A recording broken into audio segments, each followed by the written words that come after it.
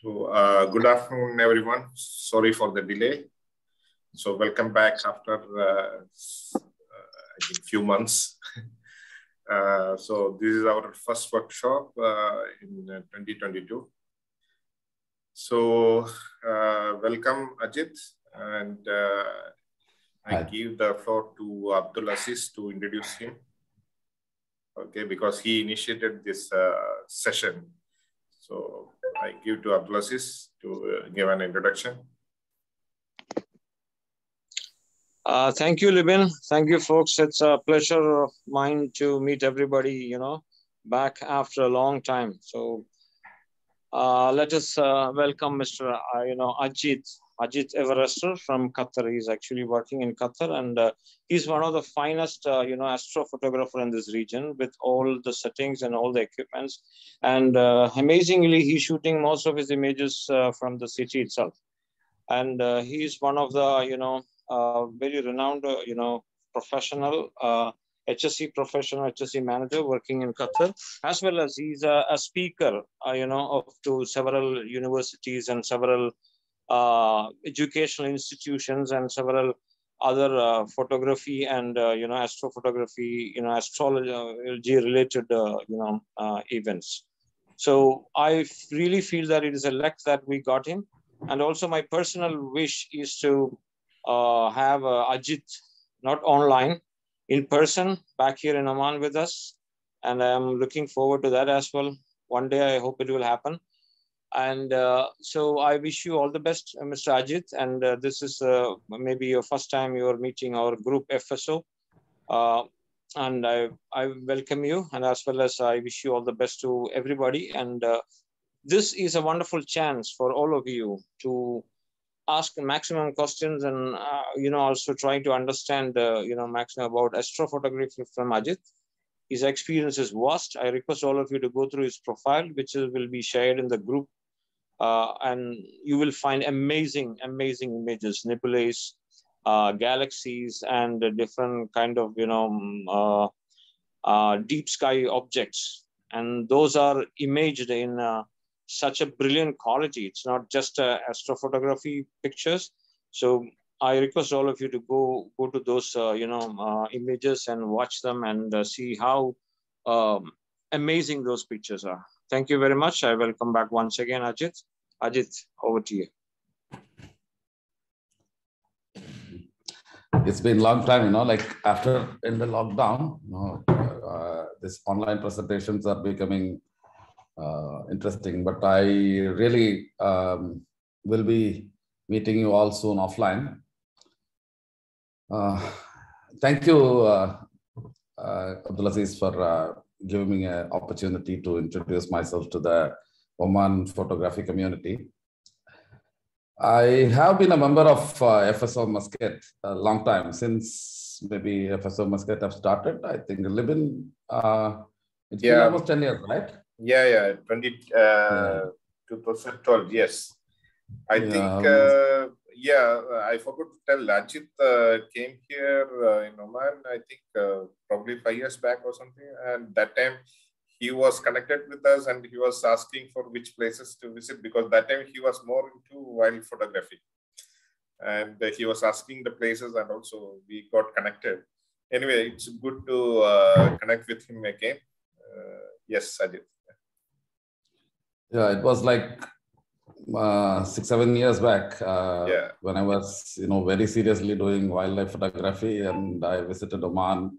I have been to the sun farms, in Sohar. Sohar and some other parks near Muscat. I really don't know the names of the places. Few people from FSO Muscat only, they have taken me. And it was a good opportunity for me to explore. I really loved the experience which I got in Oman.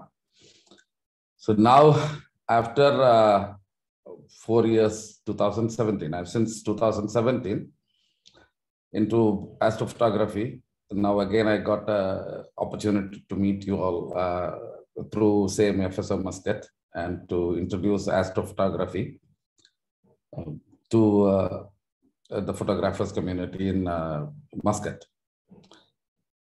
as Abdullah says, he mentioned that I am photographing all my images from the brightest sky in Qatar. Actually, my home, I live in the middle of the city, and I have my observatory set up in the rooftop of my house, and I am photographing from this bottle 9 region. Actually, we call it the white zone.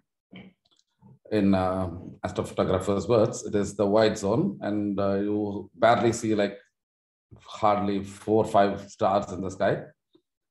And thanks to the technology, thanks to the filters, filter manufacturers, like 3 nanometer filters, 5 nanometer filters, so that we could enjoy the marvels of the deep sky from the middle of the cities.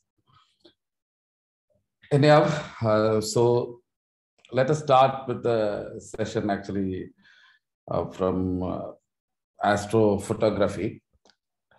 See, astrophotography is nothing but like photographing the sky, whatever it may be. It is stars, planets, moon, nebulae, galaxies, whatever it is. If you start shooting the sky, you become an astrophotographer. So in that case, each and every one of us, all the photographers, at least we might have photographed the moon once, or we have photographed the Milky Way once, or Star Trail. Somehow we might have done astrophotography.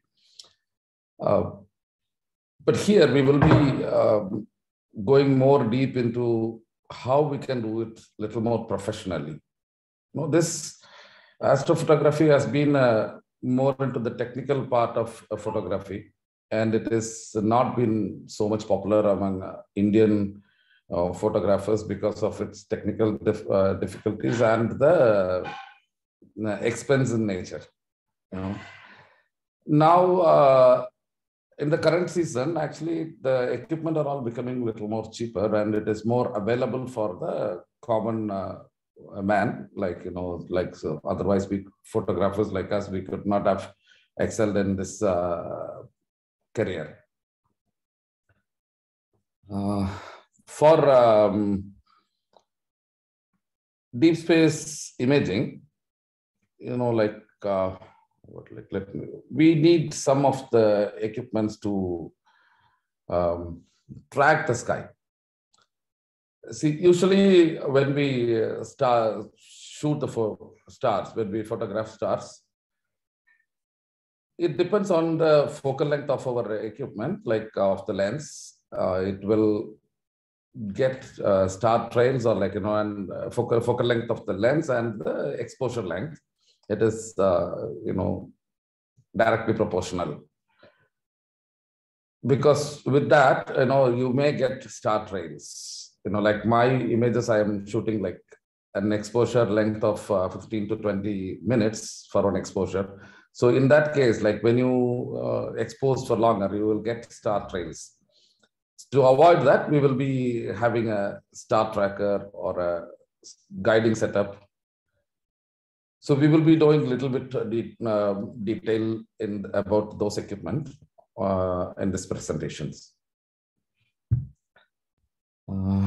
So I think I have to share the screen right there.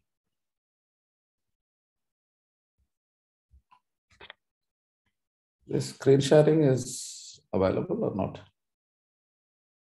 Screen sharing is available, right? Yes, yes.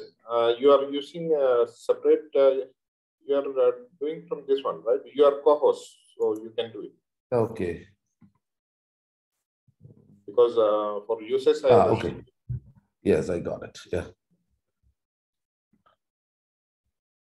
Yeah. Yeah. So this will be like, this will be a session which covers the basics of imaging in astrophotography. Okay. So, but still, when we say basics of astrophotography, we will be covering almost all the fields, other than the research-oriented stuff. Like we will be covering the Milky Way wide field. how to photograph the Milky Way, and solar, lunar, and planetary imaging, and the basics of deep sky imaging. So, as Abdulaziz mentioned, that I am a HSC engineer by profession, and I represent a company called Torshima as HSC manager. And photography has been a passion for me since 2010, like when my daughter was born.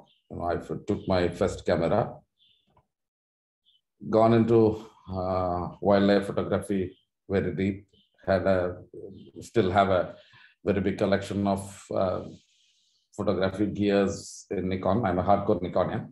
Then later I came to Fuji. I moved to Fuji, but still I have only a street photography kit for Fuji.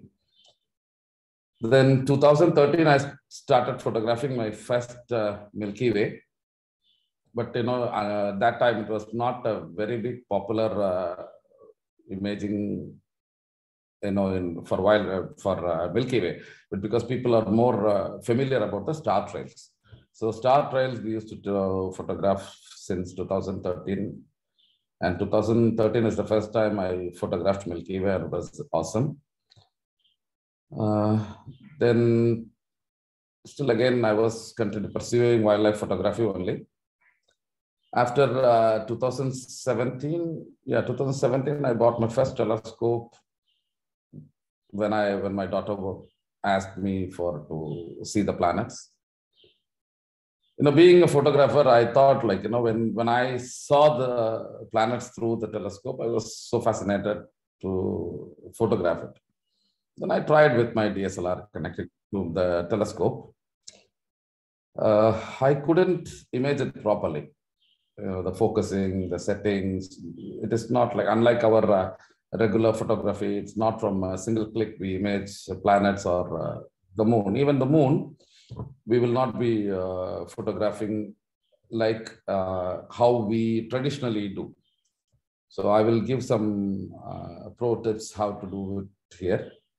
So from that, actually, I came to know about this deep sky, like nebulas and galaxies that we can photograph only after buying the telescope. Before that, I was having no idea that we can photograph the deep sky through, from a normal setup like from home. So I was thinking that it could be possible only through big observatories and very big telescopes, or different kind of technically high skilled people. But when I started learning when I started seeing the images over the internet, I had a curiosity that we can to pursue it. So I started learning it, and it was not that so hard.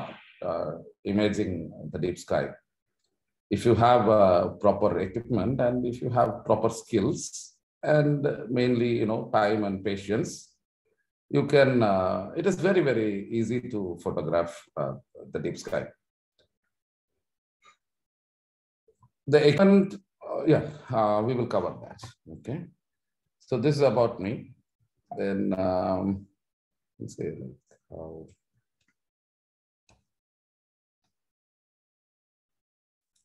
Yeah, the basic requirements for astrophotography will be like our regular stock DSLR or a cooled camera or a modified DSLR with a cooling system, or a dedicated astrophotography camera. Anything could be.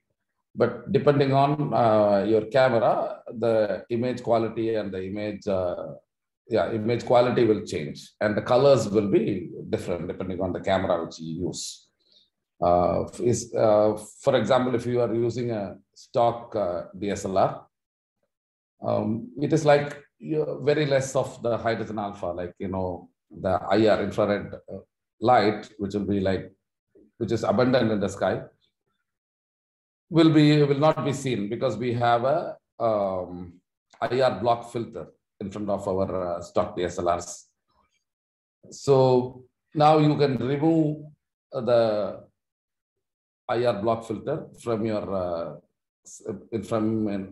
camera, so that you get a red image which says that, you know, like it will be like more infrared light coming inside your sensor.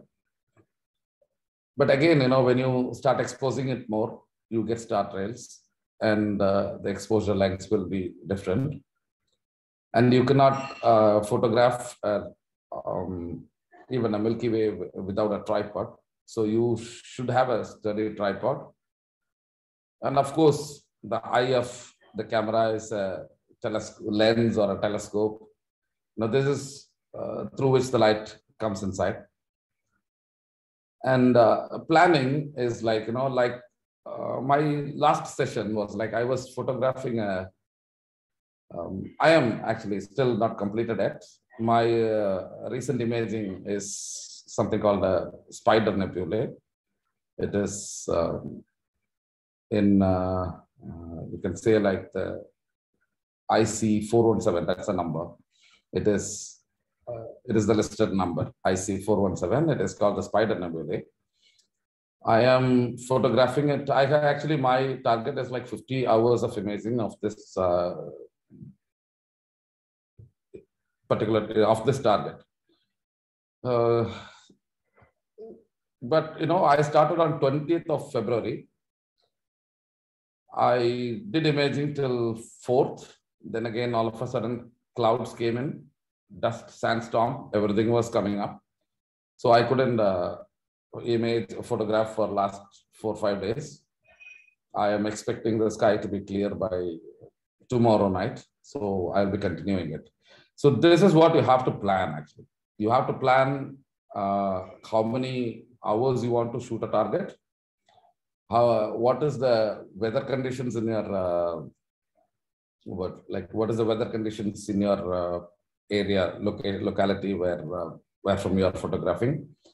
What is the light pollution level in your locality, so that accordingly you have to change your exposure lengths like that. And apart from that, you need plenty of passion and patience for astrophotography. Because, you know, earlier when I used to go for wildlife trips, when you carry, if you carry 64 GB or 128 GB cards, in a 1 week trip, you will come back with all these memory cards full of images. But here, you as I said, you know, like my session, my last, the current target started on 20th of February and still not completed it. And I have collected the data of almost 8 GB, but still, you know, yet to collect more. So to see the result of an image, you are waiting. Actually, I'm waiting in my case, actually, I'm waiting for almost like now 20 days, still not completed it. I'm expecting in another 2-3 days, I can complete the image. So 22 days, you have to wait to see an image. So that much passion you need and that much patience you need to do astrophotography. And apart from that, actually, you know, this can be done in this way also.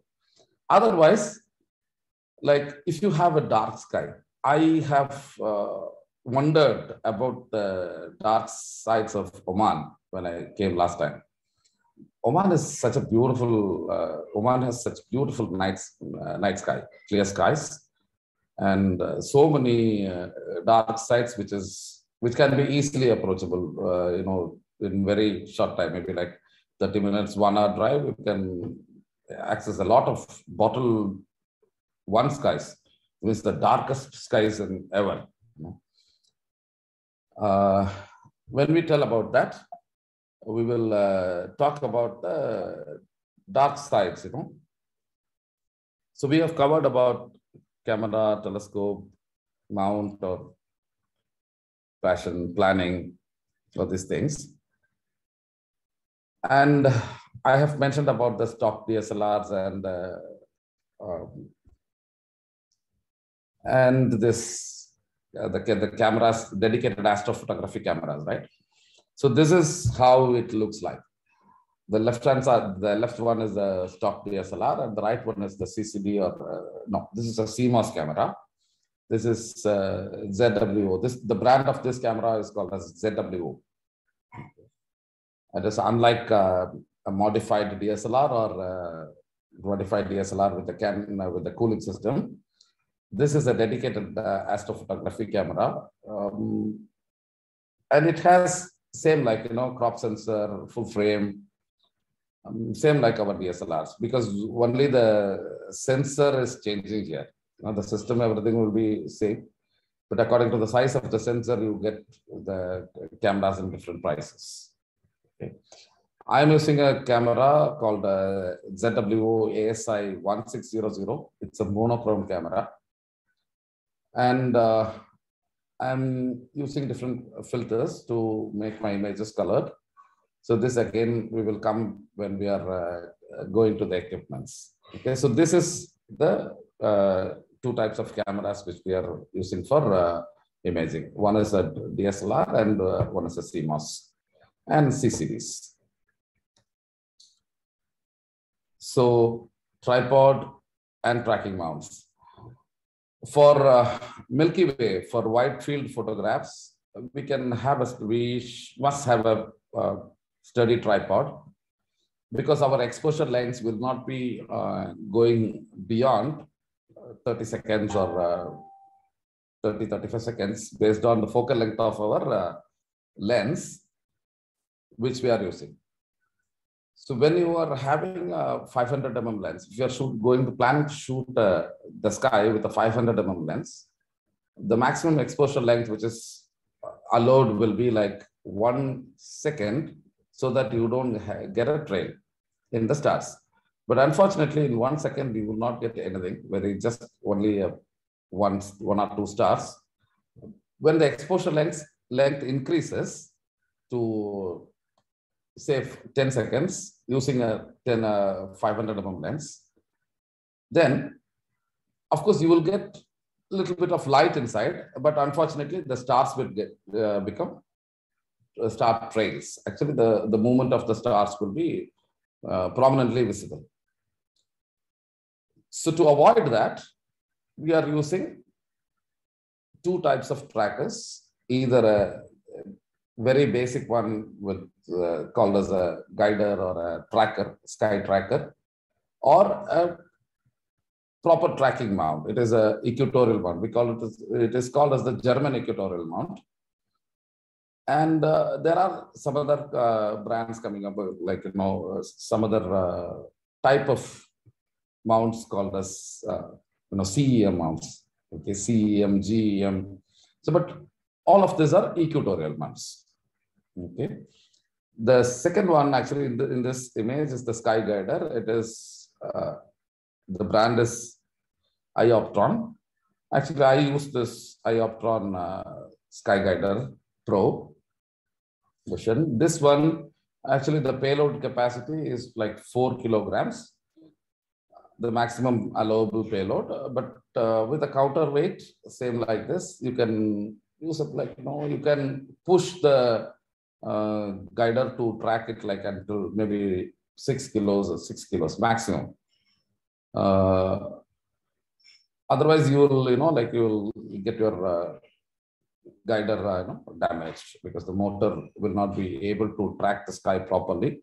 So either your mount will get damaged or your image will get damaged. This is the Sky Guider is a very basic tracker. This don't need a very professional setup guiding.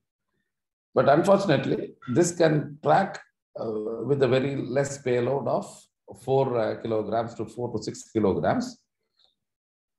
And I have shot Milky Ways. I have photographed Milky Ways with the tracker, and I have exposed to 8 minutes of one exposure length without any star trails. I was so happy, and I'm so happy with this particular mount. And not only this one, I have tried other sky trackers also, but actually this is not a marketing session for this one, okay? Because this kind of trackers are available in the market. Like for example, Ioptron, they have a Sky Guider Pro.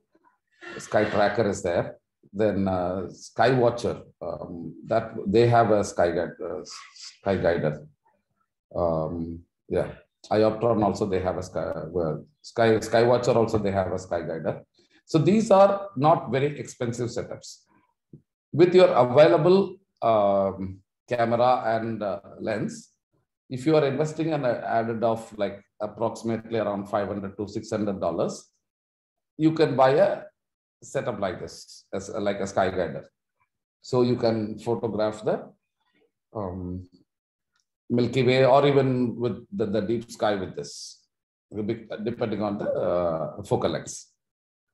And in the sky, there is various locations where you can do wide field deep space imaging, like, you know, Orion Nebula, Horsehead, okay, that chain, the Markarian chains. So this can be photographed with our normal lenses, you know, like I have photographed the sky with 50 mm properly. Like, you know, they say that 135 mm is a very optimal focal length for photographing the wide field targets, nebulae and galaxies. With the stock DSLR, we can do that.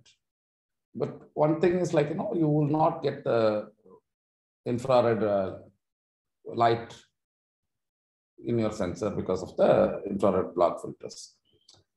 The last one which I have is the equatorial mount. This is the German equatorial mount. Actually, this is the one which I use actually. This particular mount is in my observatory. This is a Skywatcher EQ6R Pro mount. And the payload is approximately around 20, yeah, the manufacturer recommended is 20 kilograms is the payload. Of course, when you have a refractor or when you have a Newtonian, of course, Newtonians are a little more heavy, the telescopes.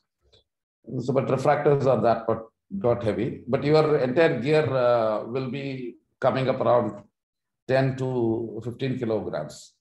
So this mount is a little more very on the professional side for amateurs like me. You know, it's a little, when you go for like a little more pro, then you may need a bigger mount with more payload capacities and longer focal length telescopes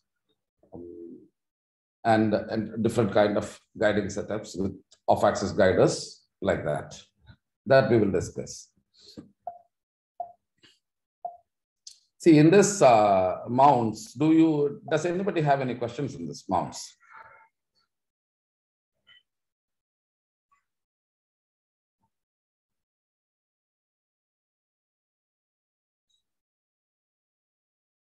Anybody? Aziz bhai, can you hear me? Hello? Yeah, Ajith. Yeah, Ajith. Yeah, nobody has any questions, right, in this?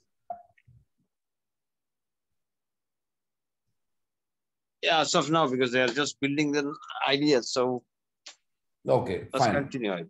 Yeah. So as I said, you know, earlier, like, you know, when in astrophotography, we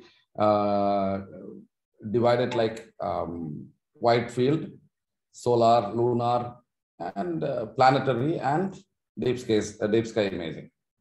In wide field, this could be either like what do you say, like Milky Ways, or wide field targets, like as I said, the Markarian chains, or the Orion dust cloud, nebulae cloud, or the Horsehead cloud. There are so many in the sky which can be used as the which can be wide field targets. You know, there are so many targets. Let's name it later. You know, then solar imaging and lunar imaging. Solar imaging is entirely a different topic actually. Lunar is a little bit more easier, but solar, actually the techniques will be the same, similar one. But the equipment you use will be a little more different, because sun, when you are photographing sun is little, it's a very bright target and it can easily damage your camera. So we have special filters, solar filters actually. People say that ND filters will be good, but I will never recommend ND filters for solar imaging. When you are doing solar imaging, you have to properly concentrate, properly use the recommended solar filters or solar telescopes, or else you can convert your telescopes to solar telescopes by adding additional add-ons to the telescope. So there is something called a quark, which you can connect it to the telescope so that your telescope will stop all the light coming from the sun, and you can get the proper exposure. And again, this has two types, like your chromosphere and prominences. There is two types of telescopes coming up. Where you are which will allow you to see the chromosphere and the prominences. Chromosphere is the surface of the sun, where you will find the sunspots and all those details in the sun. And prominences is the solar flare which comes out of the sun from the projections of the from the sun. So this prominences can be photographed even with the telescope, which can be used for chromosphere, but it is a little more different technique, where you photograph the prominences separately and the chromosphere separately, and you stack them together and process them, and add colors like that in that. And lunar imaging is photographing the moon. Planetary imaging is like, photographing the planets. Again, the planets are different in sizes, starting from Mercury to Pluto. I am still not considering Pluto from the planetary system, because now actually Pluto is not in the planetary system. It's called as the dwarf planet. Actually, it is still Neptune, but the commonly photographed targets are Mars, Venus, Jupiter, Saturn. Actually, these four. Then Uranus is not that very common for photography, and Neptune also. Mercury, almost it comes in the early morning along with the sun. So it is also a little bit harder target. The rest of the things are easy targets. Uranus, actually, it is possible to photograph, but you need very longer focal lengths, maybe like at least 3,500, 4,000 mm telescopes, so that you can see it a little bit. Added with your camera's crop sensors, the focal length increases, and maybe at least like 35,000, 40,000 mm, you can photograph Uranus a little bit good. But you don't need that much of focal length to photograph Jupiter and Saturn. Jupiter and Saturn are very prominent in sky. Jupiter is very big and Saturn is also reasonably big, so that we can photograph Jupiter and Saturn easily from the sky. And Venus is also the brightest planet. That is also very easy to photograph. And deep sky imaging is, as I said, like, it can be wide field or telescopic.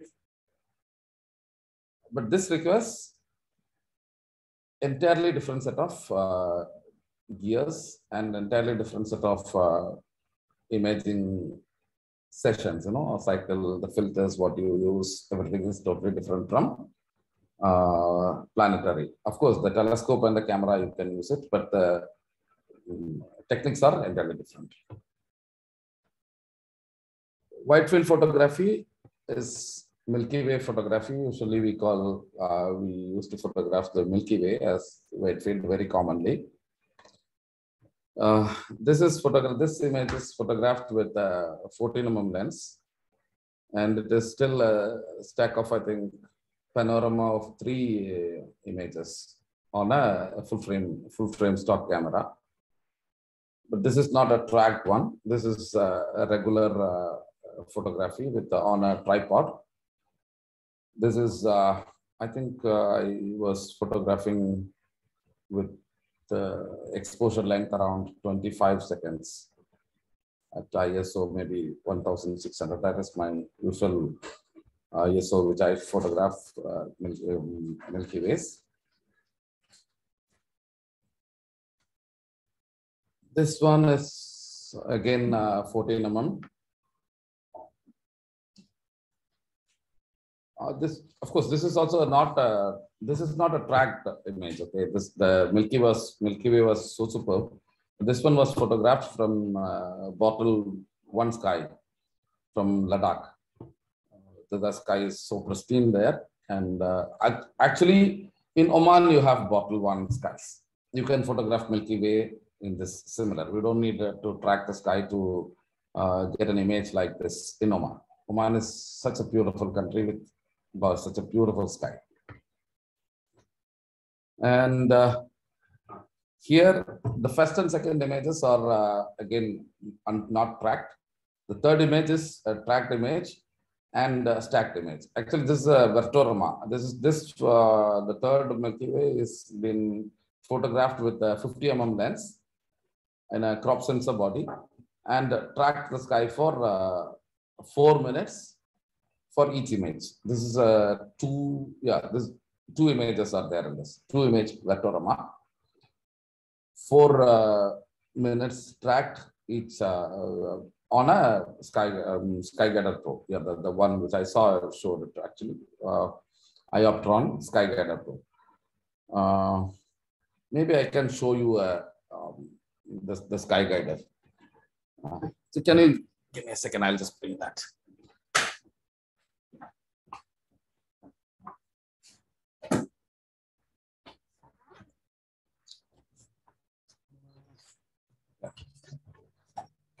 See, this is the Skyguider Pro. This is a very compact system with which you can photograph the deep night sky. And this is the one which I use. Actually, same like this, you have Skywatcher mounts also. Those are also very beautiful ones. Okay. This is Ioptron. Then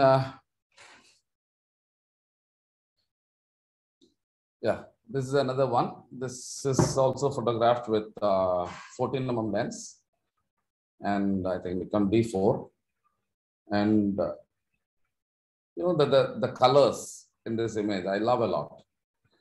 When I was initially doing star trails, actually I was not knowing that, you know, initially my images will be like all white stars. All the stars will be white in color, and the circles will be in white in color. But then I was doing a bit of research on this, how to bring out this, because not all the stars are white, you know, like not all the stars are white stars. You have red stars, you have blue stars, you have orange stars, you know, like there are so many according to the intensity of the light which comes from there. There are cool stars and warm stars, hot stars. So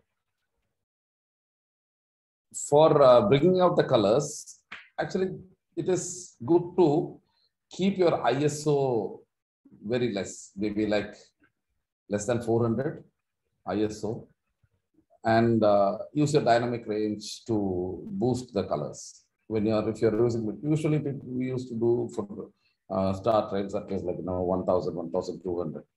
But I prefer not to go for 1000, 1200. I prefer to keep the ISO very low so that you get the colors of the stars in the sky when doing the wide field, this star trails. Solar and lunar imaging. This one is not this. This is the photo of a sun which has been photographed from the midday, maybe around 12 o'clock, with a solar filter, but not with the solar telescope. Of course, I don't own a solar telescope. I'm planning to upgrade, buy one. But with a solar filter, you can photograph like this. And yeah, this is from a lunar eclipse. This is the surface of moon. Yeah. Now, there is a tip for solar and lunar imaging. Maybe like most of us, we are not going to do solar imaging now. But moon, we can practice it very easily. Usually, we will go for, maybe you can take a note on this, okay? Usually, when we are doing imaging the moon, we used to go for single exposure shots, right? But actually, moon is a very fast moving object. It is similar like when we are photographing the supercars, maybe like it's very fast. The moon is also moving very fast. So when you are photographing the moon, at all exposures, it will give us a small, like motion blur. You will not get the image very sharp. Maybe a single image will not produce a very sharp image, and you will not get enough data to show all the details in that. Maybe something like this.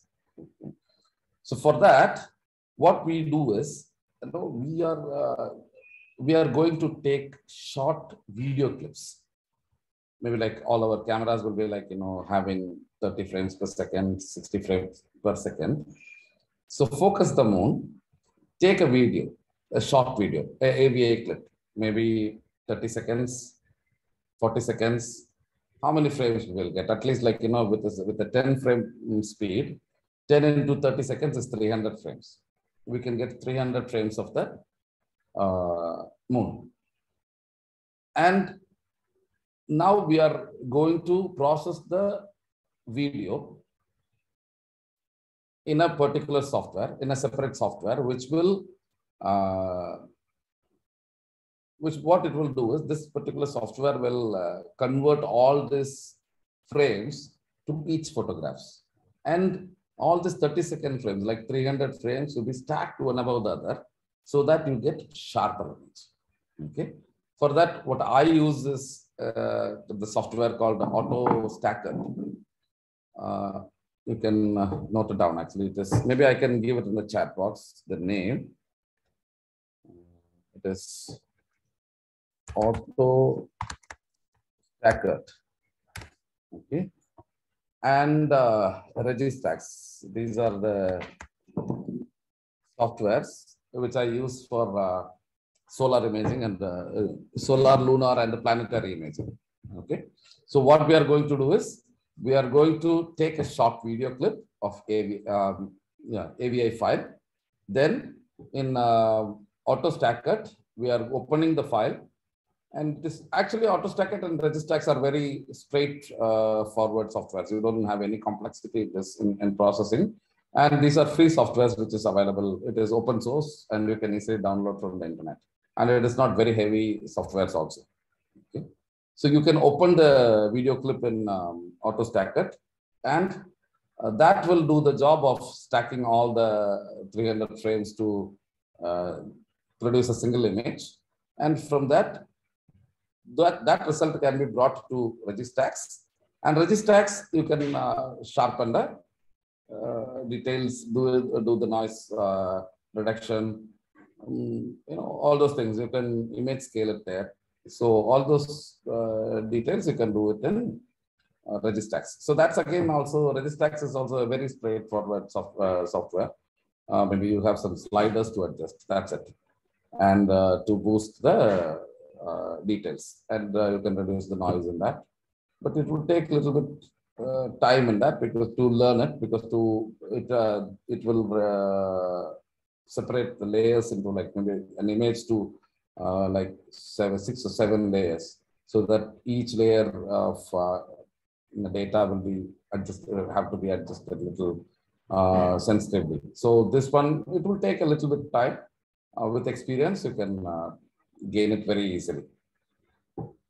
Then similar, now actually we'll be having the planetary imaging.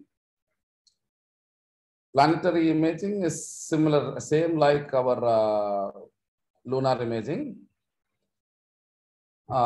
Same, but only difference is we are using a little more longer focal length telescopes, because with 700 mm, with 500 mm on a crop sensor, it will give like 700 mm. Yeah, and if you have a 1.4, 700, maybe at least like 1,200 millimeter, we can increase the focal length of a 500 mm lens. I hope that most of you have a 500 mm lens. And with 300 mm, we can photograph the moon. With 500 mm, yeah, we can photograph Jupiter and Saturn. If you have a 500 mm lens, a crop sensor body, and 1.4x or 2x teleconverter, it is very easy to photograph the Jupiter and the Saturn. Yeah, we can get it, but it's not so big. We cannot see it so big, but we can photograph Jupiter and Saturn. The technique is similar. You take a short video, upload it in auto stacker. It is going to do all the stacking. You stack everything there, and then bring it to Registax and adjust the sharpness. And then finally you bring it to Photoshop and correct, do the color corrections there.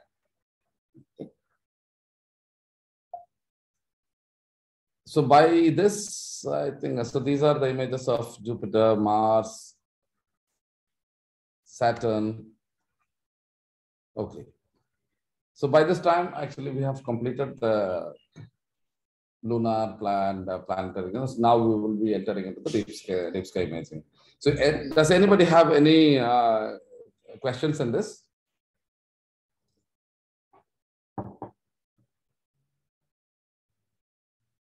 Anyone? I think, Ajith, we can proceed. We keep the session at the end. Okay, fine. Maybe so Ajith will also feeling boring, continuously talking. Yeah, continuously talking, I feel this is the right time to ask some questions. See, planetary imaging, most of you can do by using the wildlife lens if you have around 600 mm, and as Ajith said, it's a wonderful idea to use take a video and cut them using this these softwares and do this. So if any questions, please come ahead. You can do it at your home. It's not a big procedure, not like a deep sky imaging. So yes, if any questions, please you may raise. Anybody have any questions? Feel free to talk to me. Yeah, it's not like Ajith, I am a part of you only. Yeah, hi Ajith. Thanks for your actually a lot of information and very precious and information you are providing it. I had a small question actually regarding. I have a crop sensor camera, Canon 70D, but along with that, if I get the lens, as you mentioned, 500 mm, 600 mm, but to get more interested in the planetary photography. So, is it sufficient to use that 600 mm, or we need to enhance it to somewhere in as a invest in good telescopic lens, or need to buy any special equipment for that? See, for planetary, you don't require so much of equipment. No need to track the sky so much, because when you go for 10-second exposure, if you have a crop sensor camera, it is Canon 70, right? 70D, yeah. 70D is 1.6. Canon is 1.6, no? The crop sensor 1.6, yes. Yeah, 1.6 into 500 is like how much it comes? 800, almost 800, right? Yeah, almost approximately. Almost 800. Do you have any teleconverter? No, not. I'm actually just a beginner on that. I need to get all this part. Just as an interest, I'm getting it. Yeah, okay. So if you have a teleconverter, or you can try borrowing it. It's a big group, So you can get one. You can try it out. Have a 1.4 or 1. 2 to 1.6 or 2, whatever it is available. You can try it out. See, just focus. Like focusing is the only issue here. Yes. Just again, focusing also you can do it like with our maybe you can focus an object which is a little bit very far, maybe like at least 700, 800 meters far from your location, maybe a very little bit spot of light, or you can focus on a bright star in the sky. Okay? Yes. Normally the same thing. Yeah, we I actually normally when we go into the field as well, and we quite many times with our team, with Arvind and Rajesh, also I accompanied with them to do the shooting for Metroid. For Gemini Metroids, every year I go in the field and try to get some stars over there. But before doing that, the focusing is the main key thing, where how to focus and to get the sharper images on the stars. So as you mentioned, the star trail will be there when we continuously open the camera for 25 seconds or 30 seconds at that time, because Metroid will be, we don't know at what time it will fall, and so we need to open the camera for that time. So in that case, the major issue was the focusing, and another part was battery running out. That's also these two things were there. I will give you a tip for focusing the star. Okay. Okay. Yeah. Take a strainer. You have a T strainer at home, right? Okay. Yeah. Take it with you. Maybe not a T strainer, little bit bigger wire gas, maybe a rice strainer or something like that, a little bit bigger one. Okay. Place it in front of your lens, and you will see the stars with spikes. Okay. Okay. Okay. When you focus the spikes, when you focus your lens, the one spike, one line in the center will be moving up and down when you focus. Okay, just focus through the live wave. Don't focus through that.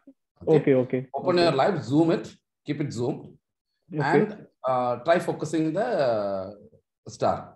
Actually, because the strainer is in front, the stars will give spikes. Okay. Got it. So when this as I told, like one line in the center will be moving up and down. Okay, you will get an X and a line in the center horizontally. This horizontal line will move up and down when you focus it. Okay. So this line have to be exactly in the center. Okay, alignment with that. Yes, this will give you the sharpest stars. Yeah, sure. I will try it next time in the future. Or else you can Google in the video in YouTube. Maybe like you can check in the YouTubes. Try making a homemade Bartinos mask. Okay, Bartinos mask is one of the best option to focus the star. I'll give in the chat box like what the name of that. Okay, it is Bartinos mask. Where is the chat box?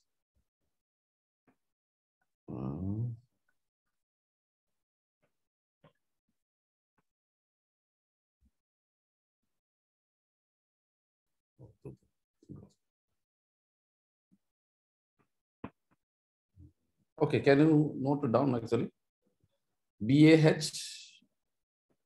BAHTINOV.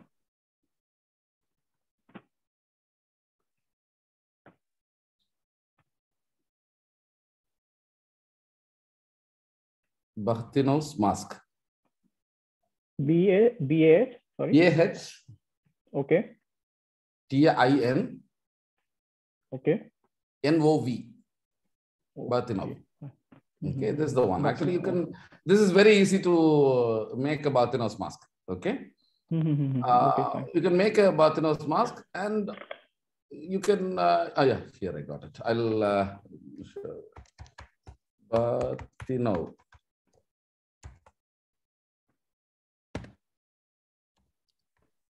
Okay, you can make one. Actually, just cut a cardboard. Just if you can, anything like a bit of hard one. Hardboard, you can just cut it and make it a Bartinov mask and keep it in front of your lens. That is the best option to focus the stars to Ajith. Yeah. Yes. Yes. There are mask generators available online. So if we give the specification of your lens, then it will produce a Bahtinov design in PDF. So what we can do is we can do 3D printing here. So they can 3D print this on a piece of plastic. So they cost, it will cost you just 3 riyals. And it's an amazing thing to do. Okay. Okay. Yeah, something like that you can do. You can do it. No, it is not necessarily even like that. As is actually just, it's like you can cut it and do it. It is optional. Like, somehow you have to do something like that. It can be, it will look more professional if you print it. If you cut it through a cardboard, it will not look so professional. It will be like homemade. Or you can use even a rice strainer in front of your lens. However, the purpose is you have to focus the star. Okay.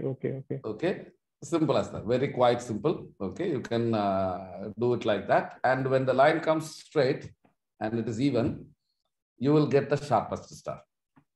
Oh, good enough. Thank you very much for the tip. Okay. And one more thing. Yeah, sorry. Yeah. Go ahead. Tell me, please. Yeah, in terms of this planetary photography as well, normally when in order to track or where the positions are there, either they are above horizon or below horizon, I normally prefer this solarium. I use that software very often, so to look at this position of the planets currently. So, but in terms of getting this, the example we need to shoot for the comet. Let's say, because recently there was a NEO comet in 2021. Yeah, NEO comet was there. So in that case, what should we should we get a new certain special equipments, or we can go ahead with the, as you mentioned earlier, same equipment? See, again, you see, NEO-wise is just a comet which is falling. Okay, that is like a moving object, maybe say similar to a aeroplane. Okay. Consider NEO-wise as a comet as an aeroplane, and all other stars are same like that. Okay, because the comets are falling very fast, you will get a trail in that. Okay? That is the one which you have to get it there. Yes. Okay. So this can be done even with the actually NEO-wise I shot with 14 mm lens, I think 14 or 50 mm. Okay. It can be. It is very similar. Like if you are using a 50 mm lens, you can go on a full frame body. You can shoot maximum of 10 seconds, so that you will not get trails. So this is the golden rule actually. 50 mm and 10 seconds. That is like 500 divided by your focal length. Yeah. Okay. Yeah. 500 divided by your focal length will give you the exposure length. How much time we can open them? Yes. Okay. 500 divided by focal length will give you the exposure length time, so that you will not get any star trails. Okay. But even like that, I used to prefer if it is 10 seconds, if the formula gives you 10 seconds, I always shoot 8 seconds to be on safer side. Safer side, okay. Yeah, to be on safer side, I'll go a little bit low. Okay. Fine. Any other questions? Thank you. So now we can go enter deep space imaging, right? Okay. Where is it?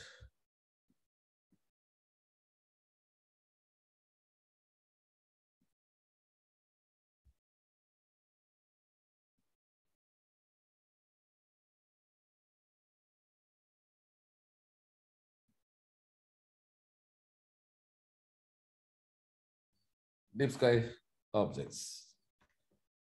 This is called actually DSO, deep sky objects. When you are doing deep sky imaging, the more the time you expose your images, or the longer, the more the duration which you are spending, the more the data you collect. The more the data you collect, the more the quality of your image increases and it will be beautiful. Okay. So even you can photograph a target in 1 hour, 10 hours, 50 hours, 100 hours, even 1000 hours. It's up to you. But whenever your exposure duration increases, then your quality of the image will be increased because of the more fine data you are collecting. This is the proportionality. So if you are photographing 1 hour, the quality will be less. If you are photographing 10 hours, the quality will become better. 50 hours, it will become more better. 100 hours, it will become way more than 50 hours. It's like that. Okay. But it is possible to photograph in 1 hour also. Okay, based on the target what you are shooting. Now, there are 2 types of imaging in deep sky imaging. It is monochrome imaging and color imaging. This depends on the sensor which you are using.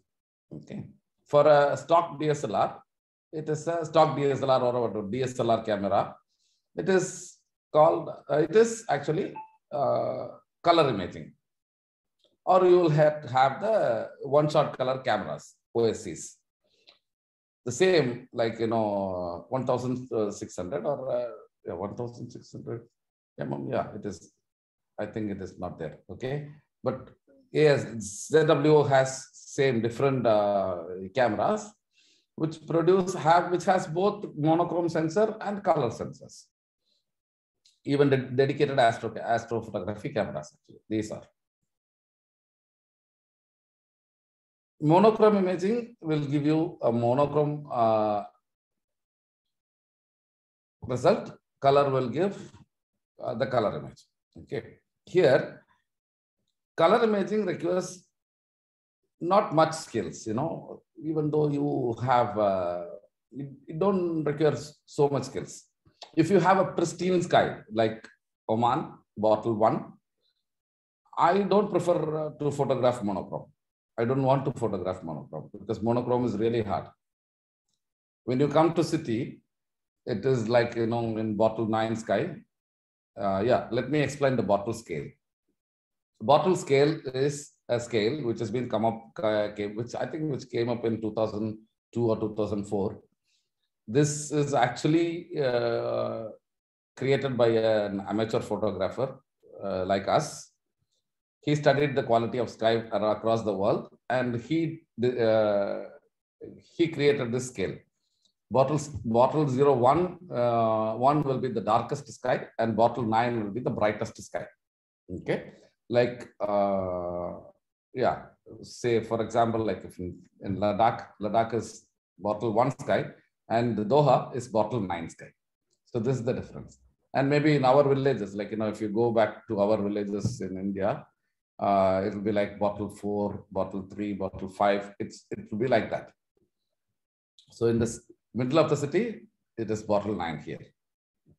So when it is bottle 9, you have very less options shooting color, but more into monochrome.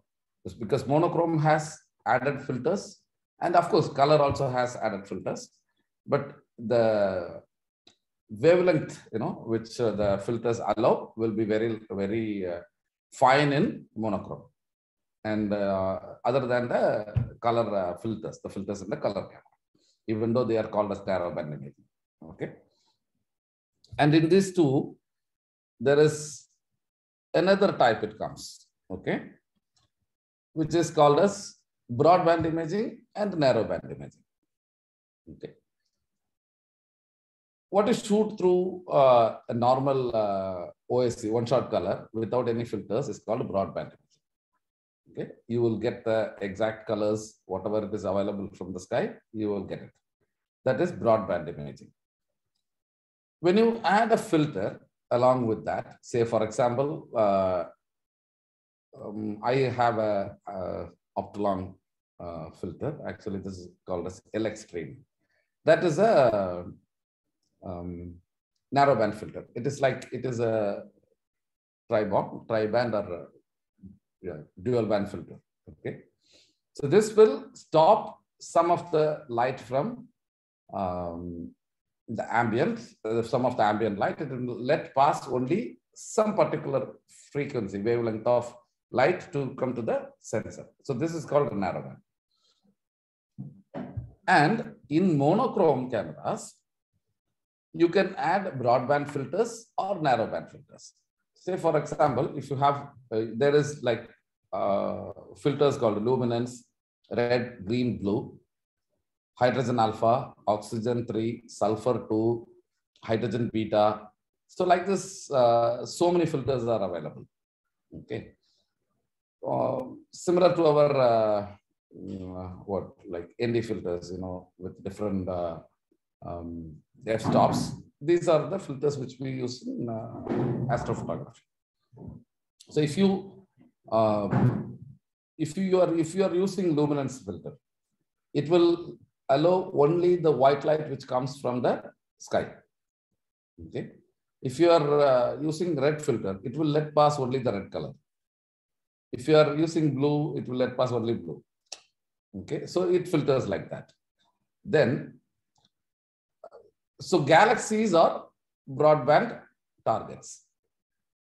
Okay, and nebulae are coming to the narrowband targets. So in narrowband, you have hydrogen alpha, sulfur 2, oxygen 3, and hydrogen beta is also there, but people are not using hydrogen beta much.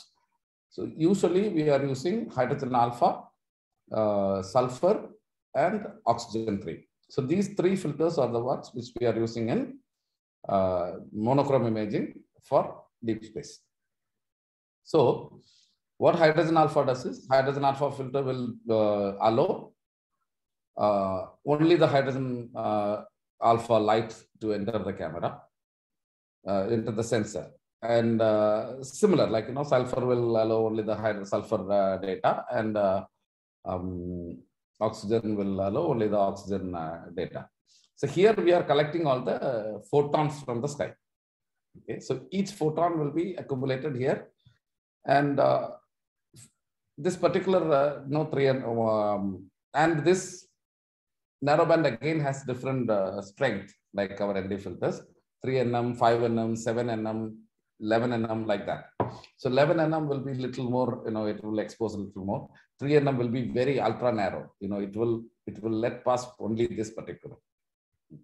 So it's like that. So it ranges upon your budget and your requirement.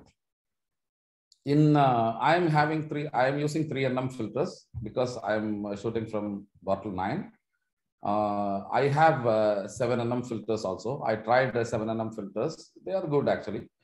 Then when I wanted it more, then I bought 3 nm filters, and 3 nm filters are excellent actually for the bottle 9 sky. And if you are using, if you're going photographing from bottle 1 or bottle 4, bottle 5, 5 nm filters are more than 5 nm, 7 nm filters are more than enough if you want to do narrowband. But if it is darker, like say for example, if it's like darker like bottle 1, I don't want to shoot narrowband, okay, because it's more complicated actually. So for this, actually we have to set up our equipment first, okay, to photograph all these things. So now we have covered the different types of imaging. Now we will see like how we are going to photograph. Okay. The first way, actually we have to set up our equipment anyhow. For that, we need the mount. Say for example, we are having a sky tracker or a guider or a equatorial mount, whatever it is, you have to align it to the Polaris, because it is similar like our GPS. So we should tell the mount that you are in this part of the Earth and you are looking into this particular star. Okay, why we are aligning it with Polaris is because Polaris is the one which has a very small rotating orbit. Okay, rest others all have a huge orbit. So whenever your mount tracks, it has to track in a very fine, pixel or arc seconds. You can say like arc seconds, very fine arc seconds, very small, maybe like less than 1 arc second. Your mount have to track. So for that, you always keep the mount aligned to the Polaris. So first step will be the polar alignment. So in polar alignment, you tell your mount, you keep your mount facing northwards, whatever it is a sky tracker or a sky guider or a equatorial mount. Keep, your mount should face the north direction towards the Polaris. And from there, you have a few other steps for aligning to the Polaris. You have different polar alignment cameras are there, which will give you, which will save your life a lot, make your life more easier to do the polar alignment, or you can manually do the polar alignment using the sky charts or your, other applications in the phone, or a planisphere, which comes handy, whatever it is. So you have to first tell your mount that you are facing the north, and this is the Polaris. Okay. Next comes is the next step. What I follow will be like just do the mount to the particular target. Okay. Here, what I do is like in the early stages, I used to manually move my mount, slew the telescope to the particular target. But now I am doing it computerized, automated actually. I have a software called the Sequence Generator Pro. I'm using that, which is again connected to my planetarium software. Usually like Sky Safari and the Stellarium. I am using another software called Cartesian. Okay. This Cartesian is a planetarium software which I am using actually. It's quite fine. All this, it's all similar like Stellarium or Sky Safari, all are okay. But I think Sky Safari is not available for the laptops. It is available for phones only, I think so. I'm not sure. For Windows and Mac, I think we have Stellarium and this one, and more other softwares or planetarium softwares are also there. But very popular among astrophotographers are this Stellarium and Cartesian. I am using Cartesian. So when you command your, there is another, second thing is like framing. No? You have to identify your target, what target is coming up. Okay.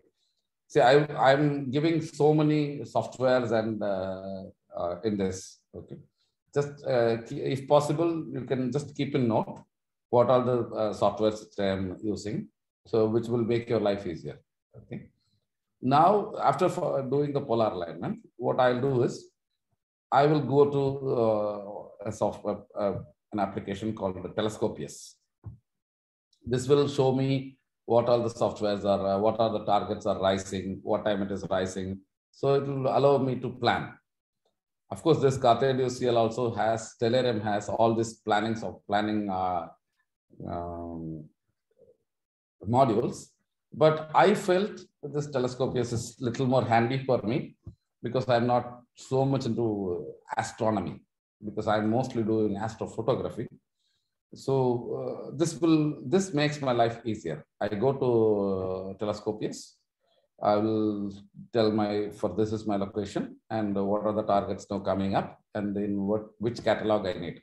So the star catalogs are like Messier star catalogs are there, IC is there, NGC is there, that's new general catalog, Abels is there, SH Sharples is there. So there is so many star catalogs are there.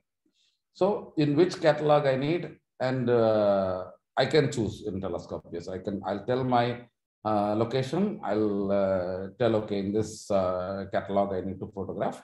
Then it will give you a list of targets, what are coming up, what is the rising time, what is the transit time, and what is transit is the time when it comes to the peak. Then again it goes right down, set. So this will give you the transit rising time, transit time, and set time, and in which direction it goes, like, in north, northwest, south, southeast, whatever it is, like, and somehow it will go to the west. Everything rises in the east and sets in the west. So it's like that when the target is, so it will give the direction. So now what I'll do is I'll go to again my SG Pro, that is the Sequence Generator Pro. I will have it has a framing wizard. Okay. In this wizard, I'll tell my, okay, this particular target is the one. And in this target, I have to photograph this target. So there is a set of images which has been already fed to the software. So this software will tell, okay, the sky will be like this. This target will be. So I can frame it how I need it now. So I will frame the location, the target, in which angle I need everything. Then I set it go. So the mount is automatically slewing to the target, and it has gone there. Okay. Now here comes the next one, plate solving. Okay, the framing, actually I have to put it in the top, actually. I think in the I think here in this I have given third. Huh? So second will be the framing. The third is plate solving. Now I will plate solve it. Plate solving is again an old technique. When they have in early stages of astrophotography, what they used to do is they are photographing the night sky. For example, the astrophotographers, they photograph the night sky. It is called one plate. Okay. Then another, like, the sky keeps on changing, right? So now you have to photograph another one plate. Now they are verifying whether if the first image and the second image are same, and they are studying it. Okay. If it is not, then okay, just move the camera left and right, or at particular angle, you change the angle, and verify whether your frame is perfect or not. So this is called plate solving. So this is again a module in my software. Initially, it is not necessary to do plate solving. We cannot do it actually. Okay, we cannot do it manually. So it is done all by the software. So you do the plate solving. Now the software does the plate solving. So once the plate is solved, what it will say is, like, if you have any error, it will say that, okay, no, Ajith, your frame is like this. Okay, you have selected a frame with this particular framing, but your plate is not like that. So you rotate your camera to some particular degree. Okay, then okay, so now I have to, there is again, for this also you have automated stuffs. Camera rotator is there, but I don't have one. I actually manually do this camera rotation. I rotate the camera to that particular angle. Then again I solve. So if everything goes fine, the software will say, yeah, your plate is solved. You are good to go. Good to start the photography. Now what I do is, now my plate solving is done, my framing is done, my polar lemon is done, framing is done, and plate solving is done. Now I have to focus the telescope. Okay. Focusing has, again, you can do focusing manually, or you can do auto-focusing. But one thing we have to keep in mind is focus always changes, because the target always changes. Target, when it starts from low angle, actually, I always photograph when the target is above 25-degree angle. And until my 25-degree, actually, if I come to my 25-degree, my west is all polluted here. So I don't go up to 25-degree, maybe 30-degree, I'll stop. So when my image target comes above 25-degree from the horizon, I'll start imaging. So we came to focusing. when the angle of because every object goes from one angle, comes up to the transit position and sets. So every time the angle changes. And when the light comes inside your optical tube, the optics get heated up. When it gets heated up, it will lose focus. Okay. So what you have to do is every my way is like, every 1 hour I will refocus. Every 1 hour or every 5 frames, I will refocus the telescope. So that's again another module. So if you are using an autofocuser, I will tell the autofocuser that I have to focus every 1 hour, and I have to and you have to do it.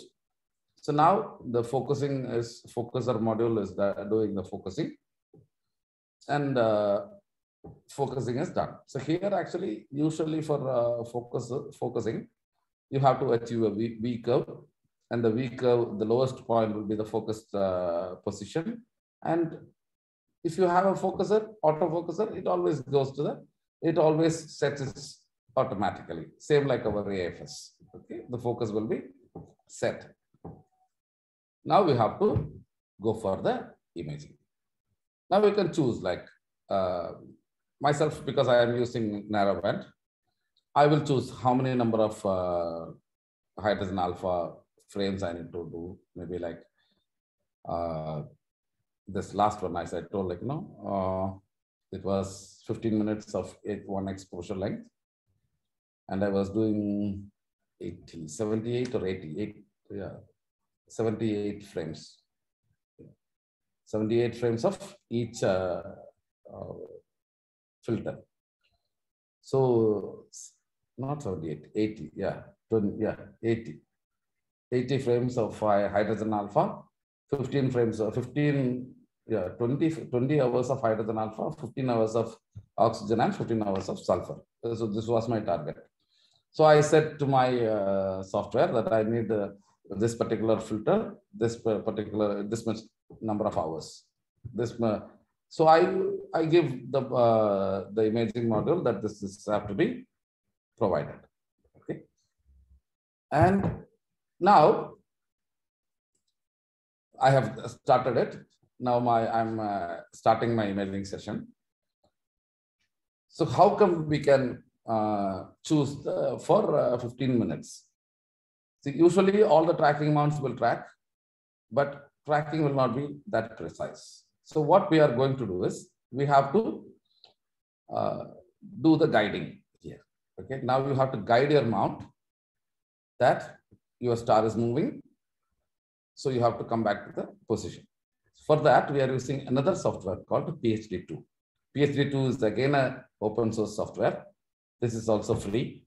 You can download it, and it is very straightforward. This also.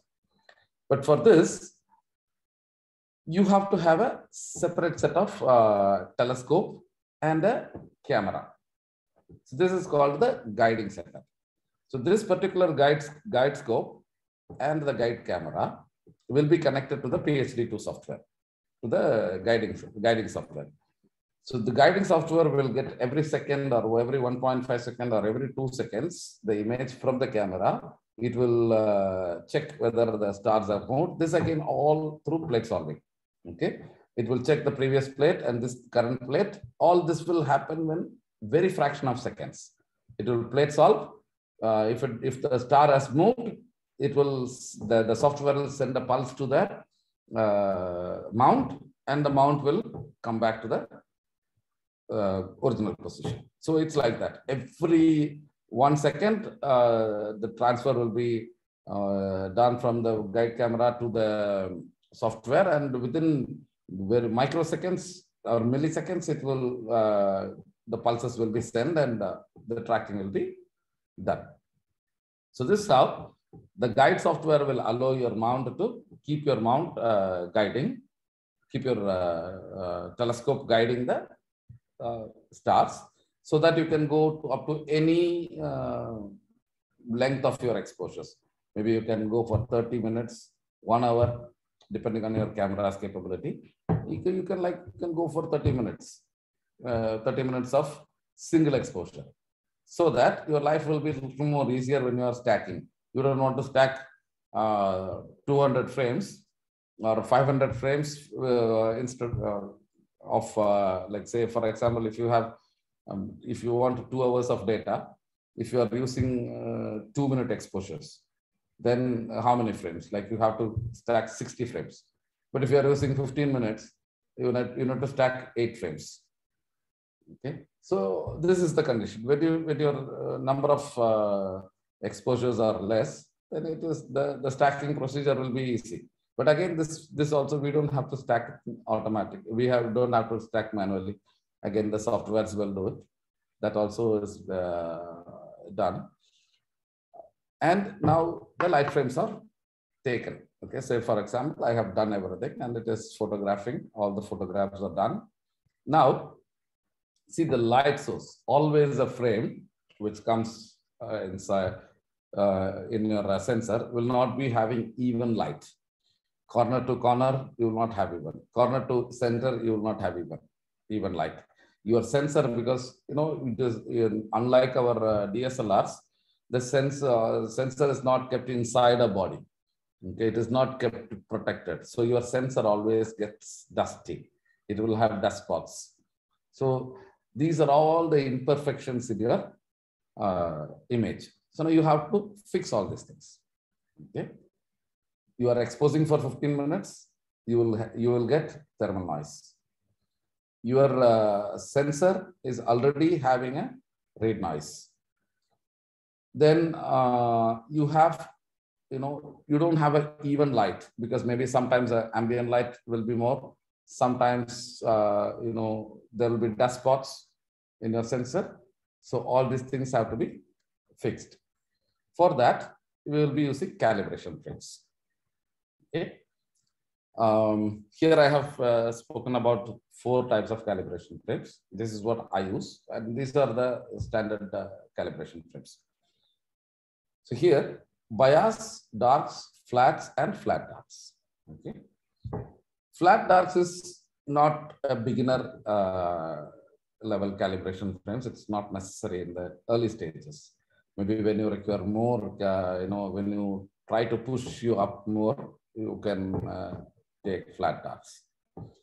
Bias frames will reduce the read noise of the sensor.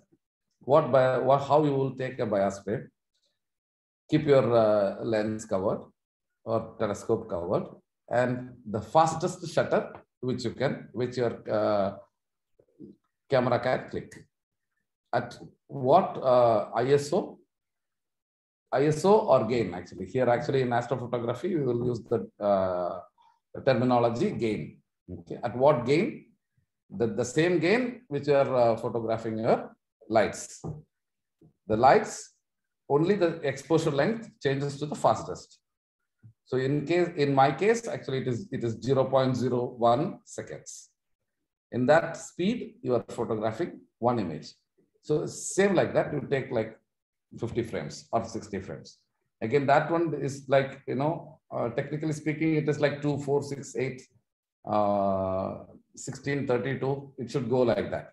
Only then, the calibration will be okay. Otherwise, some like if I have 35 frames of calibration, 35 calibration frames, actually 32 is enough. This 32 will be left over. So use this 32, this 3 frames. The time you are spending for that is not used. So it has to be done like that, 32, 64, 128 like that. So if you are going for 62 or 64 frames of dark, you stack them. That is your master dark. Sorry, master bias. Okay. And now the darks. Darks, same like how you are doing the lights, but only thing, you keep the telescope or the lens capped so that you get a dark file. The exposure length will be same as the light frames. Your all other settings, your gain, exposure length, everything will be same like your light frame. The only thing, you put a cap on the lens of the telescope.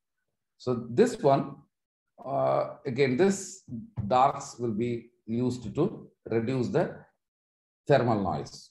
say if you are taking, if your exposure length is 15 minutes, this will produce thermal noise, because every photon, when it comes to your sensor, every pixel is converting it into electron. This discharge charges. This will produce heat in the sensor, and there will be heat noise. That is called a thermal noise. So this thermal noise will be eliminated by using darks. Not one dark. Again, you have to stack few darks, maybe like 8, 16, 20, 32, 64, like that. Okay. Usually I take 32 frames. That is very easy for me. Like more than that, it is not necessary for me. So it's like 32 darks. I stack them. I use as a master dark. Now, flats. What you will do flats? Flats, when you say it will be like little bit, it will seem easy, but it is a little bit complicated actually. Flats, if you are not taking the correct flats, you are going to spoil your image. Okay. Flats is like, you know, you put a light source in front of your telescope. I think maybe I don't have. Let me check if I have a photo of how we are taking flats. I think it's not here. Okay, I'll show you. Okay. When you put a light source above the telescope and get a U curve in the U exposure curve, that will give you a good flat. But again, it is experimental based on your sensor. It differs from sensor to sensor, filter to filter, it differs. So this will reduce the imperfections in the frame. What are the imperfections? The light, you know, like even the light will not be distributed evenly from center to the corner. So this one will be fixed. If there is any dust spots in the sensor, this will be fixed with the calibration, with the flat frames. Flat darts, actually, this is a little more, you know, in the next level. What we do is like, you know, when we are making master flats, we will photograph the darts at the same length of the flats exposure length, and you have to calibrate the flats and the flat darts with each other, and you will find a master flat. So it's a little more complicated. So that is not necessary now. So darts, bias, and flats. All these three calibration frames will be coming out with a master flat, master dark, and master bias. These three masters will be calibrated with the light frames which you are taking. And finally, you will end up with a result. Okay, one stack. If it is a one-shot camera or the color camera, you will get a fine result of that. Or if you are having a narrowband mono imaging and narrowband filters, there are two types of palettes which we use. One is the Hubble palette, it is SHO, or the HO palette. This is bicolor palette. That's they trade true color palette, HO. Okay. In HOO, actually, there is only two filters we will be using, hydrogen alpha and oxygen. So you photograph some images with hydrogen alpha filter and some with oxygen 3 filter. And when it comes to stacking in Photoshop, say for example, actually I am using a different software, and Photoshop also I am using. In Photoshop, we have channels, right? RGB. So for red, we will substitute hydrogen. The result from the hydrogen will be in the red channel. And the green and blue channel, the result from the oxygen filter will be there. And in SHO palette or the Hubble palette, sulfur will be in the red channel. Hydrogen alpha will be in the green channel, and oxygen 3 will be in the blue channel. So this is how you stack your images and produce the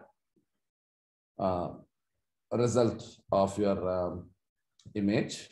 Now, either it's a broadband target or a narrowband target or a one-shot color target. No? Finally, you will end up with a nice image according to your perspective.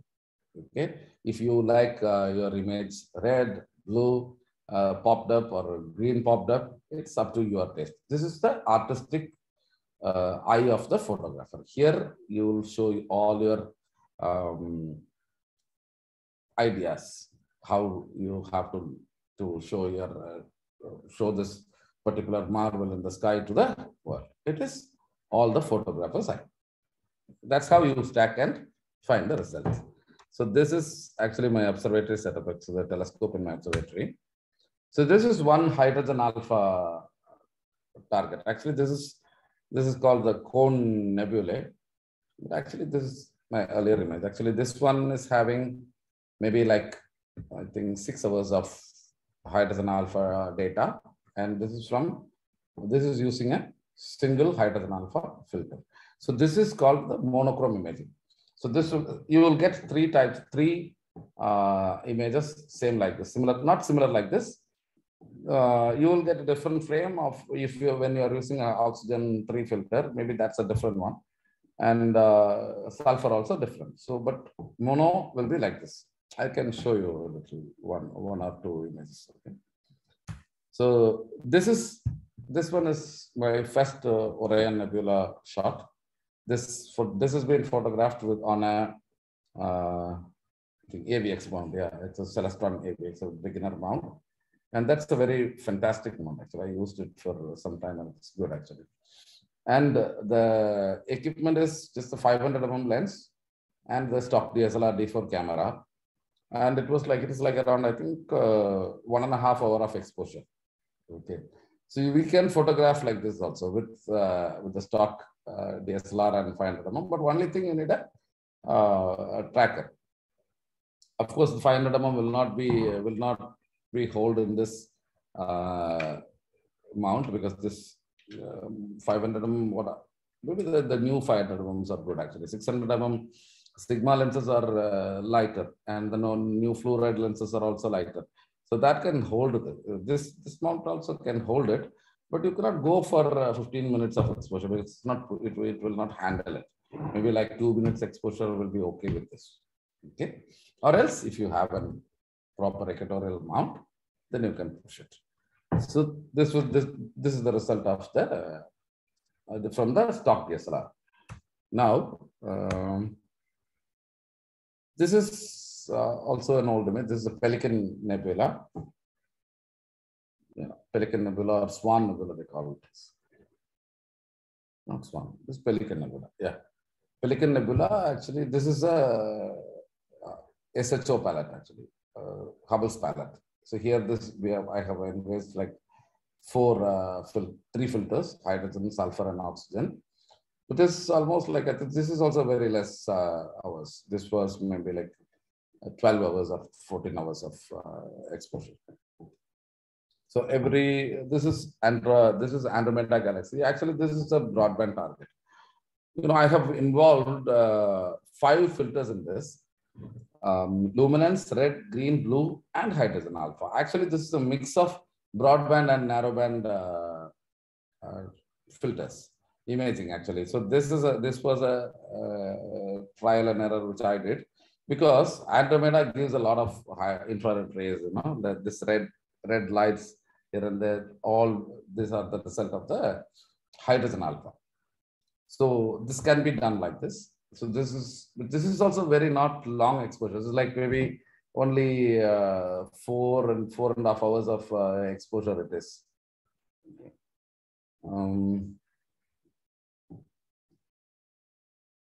So this is just 4.5 hours of exposure. Paul is asking me. And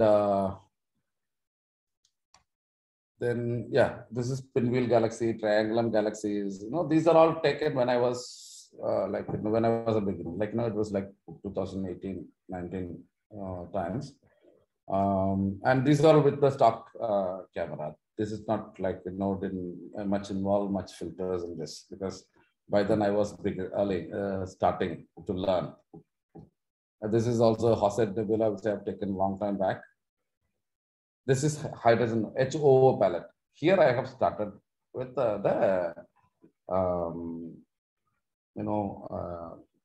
narrowband imaging. This one is also fine. I like this image, even though the new images are more good. This are my this image I like very much. This is because this was my early images. And so this is a Thor helmet. This is again HO. This is only two bicolor image. This is Eastern Whale. Actually, a Whale nebula is also a very good for a wide field target, because there is two whales actually, Eastern Whale and Western Whale. Both masks will be looking very nicely. This one actually, if you are rotating this, this is like landscape, right? If you are putting it horizontal, it will look like a whale, a mask of a person. It will be very nice actually. So there is two whales actually, Eastern and Western, the clouds. It will form a circle, and it's a very beautiful target if you are doing wide field. Yeah, this is the Western whale actually. So these two will be like a circle. Very nice. So these are all like very short exposures, maybe like 8 to 10 hours of exposure lengths total overall will be. Now, I have something. Yeah, monkey head. This is also hydrogen bicolor palette, because SHO palette I came up lately, very lately. I have started imaging 3 filters. Earlier I was studying only bicolor. I think this one is SHO, Hubble's palette actually. Pac-Man nebula. This is Rosette nebula. I will see that the dots over here, the black dots, like noise-like kind of stuff. This is the lack of data.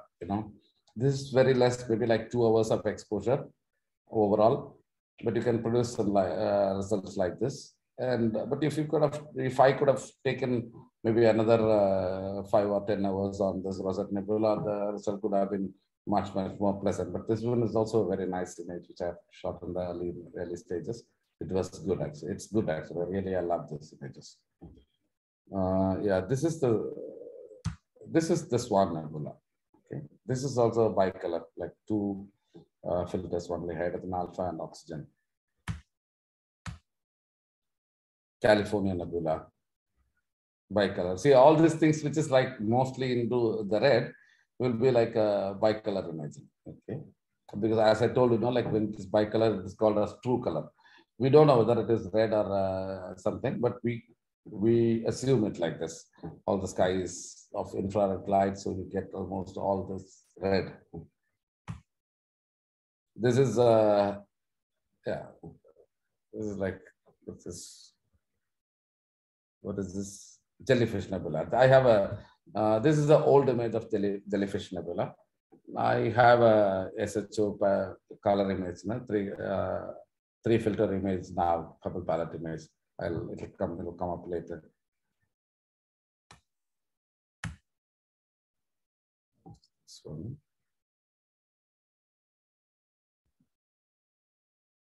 Flaming star. What is this?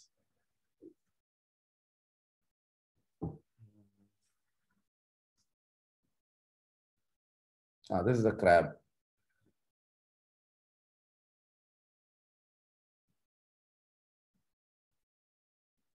This is the crab nebula.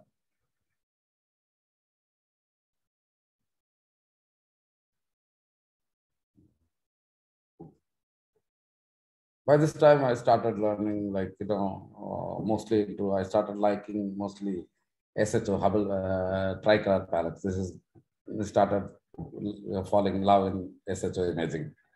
This is Flaming Star nebula. This is again bicolor. Dolphin nebula. This is 3 color images actually. This is three filters are involved.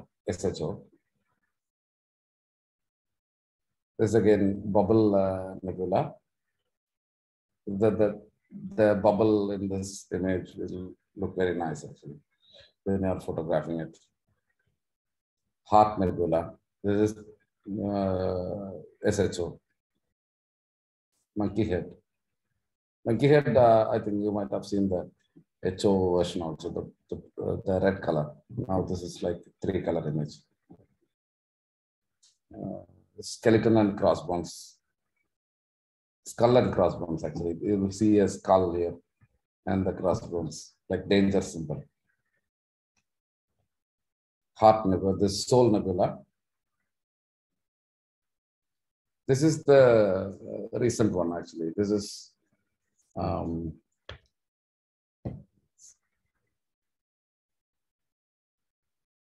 jellyfish. Yeah. See, I forgot the names. This is a recent Horsehead nebula. This tadpole nebula. See, now recently I have started shooting almost like I have a target of at least keeping 40 hours in each image, so that you get more data and more easy for processing, you know, and because you have plenty of data and you have plenty of colors, and it'll be looking very nice, easy for imaging.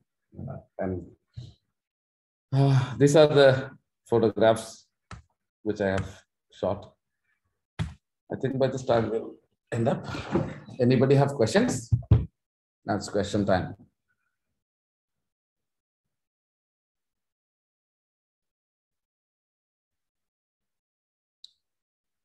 No.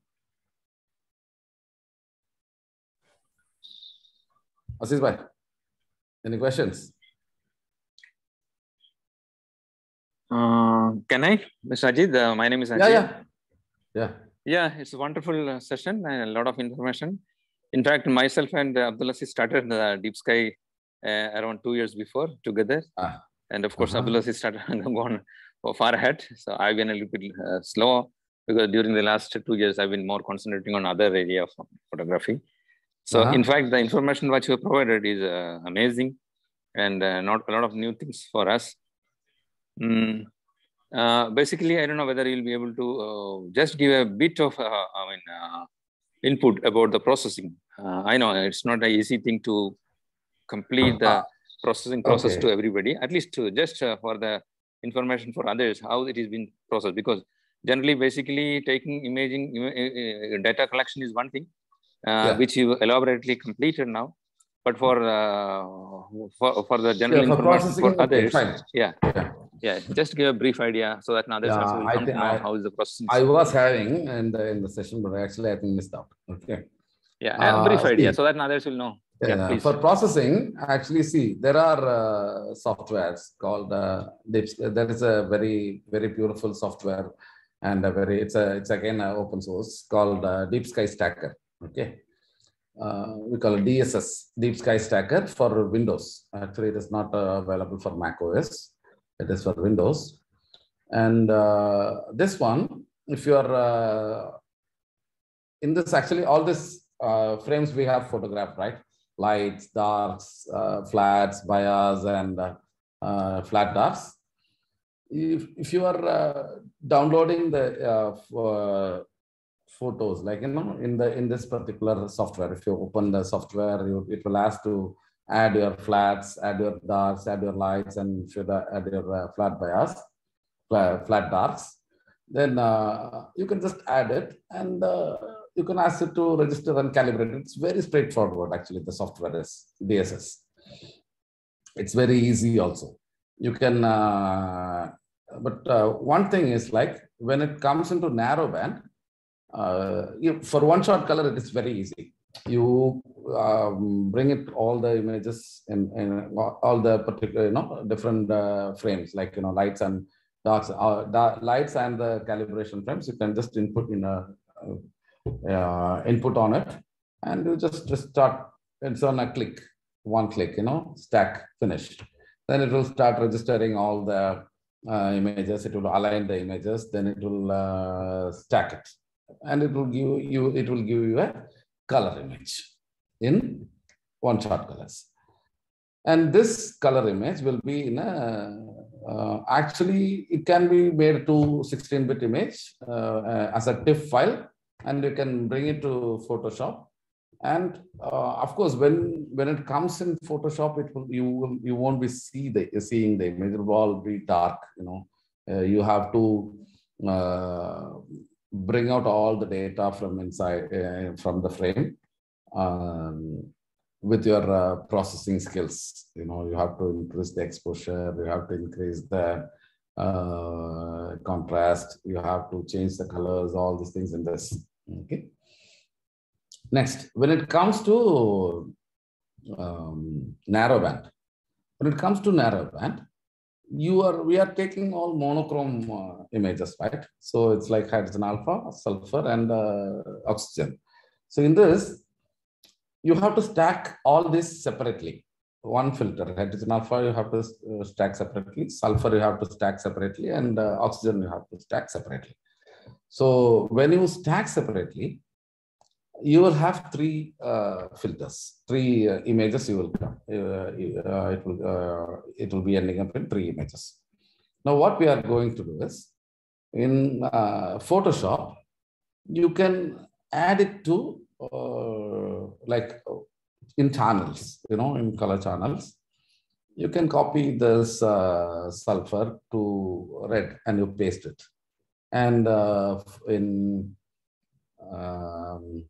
oxygen, you can copy that image and paste it in blue channel. This hydrogen alpha, that image you can open in Photoshop, copy it and paste it in the green channel. So when you copy and paste everything in three different channels, you will end up with a color image. But then again, exposure correction, color correction, all these things will be according to the photographer's skill and talents. This one, you have to master it. This is actually, processing is again a bit of hard subject. It is not that very easy to learn it. Even, I have been attending a lot of workshops on this. I am studying it. I am getting one-to-one classes, and actually I'm still, you cannot be a master in one day.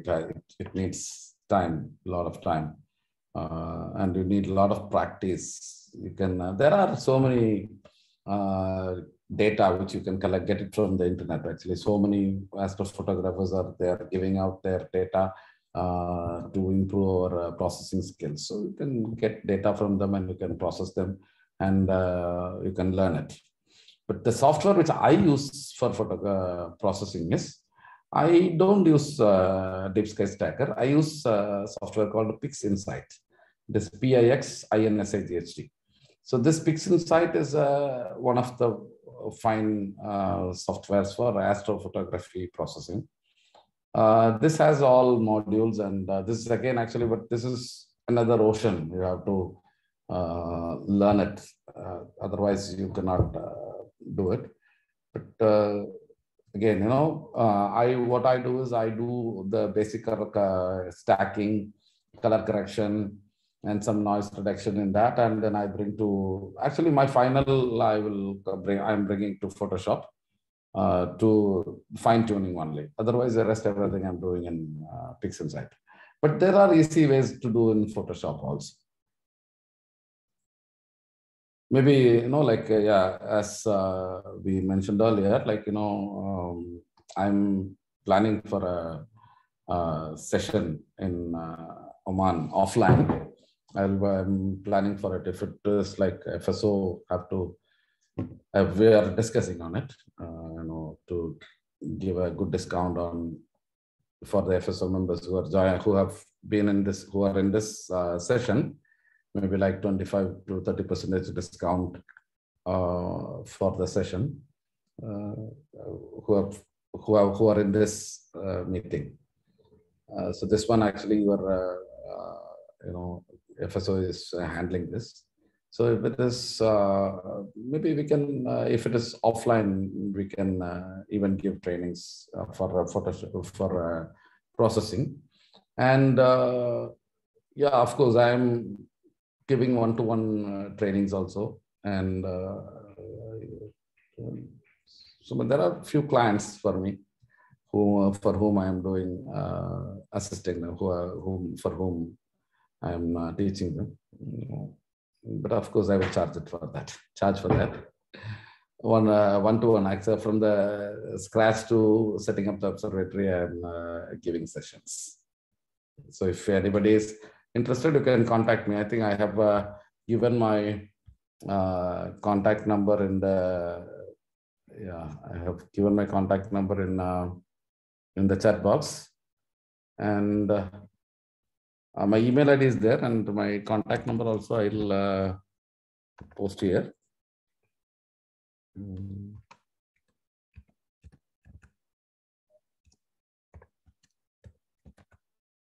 You can feel free to contact me. Okay. For any doubts, if you need any special sessions, we can arrange it. Or otherwise, like, you know, when I'm coming there, you can attend if there is anything you have to learn more than this, you know. And yeah, this now actually, yeah, hopefully maybe in the month of May, we are planning to do one session in Oman. Any questions? Yes.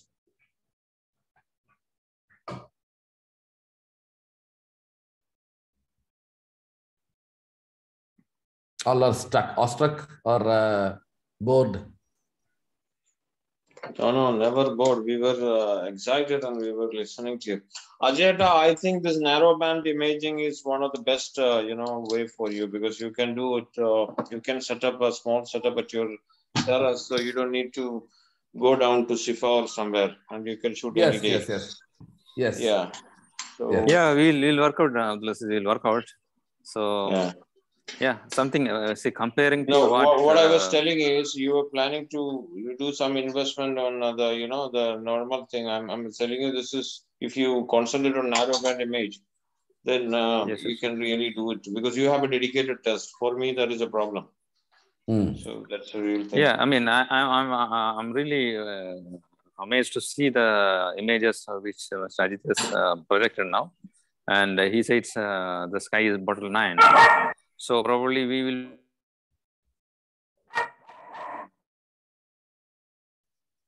Though it is a city, we should be able to get better. I mean, with less hours of data collection, we'll be able to get reasonably good image. That's what I think.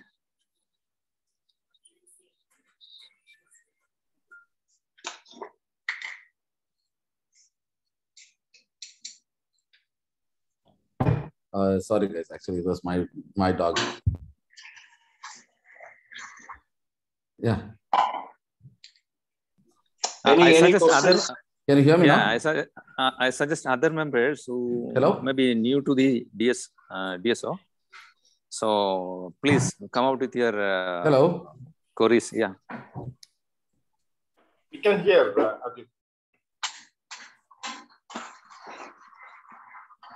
Can you hear me? We can. Okay. But I think I cannot hear you. Okay.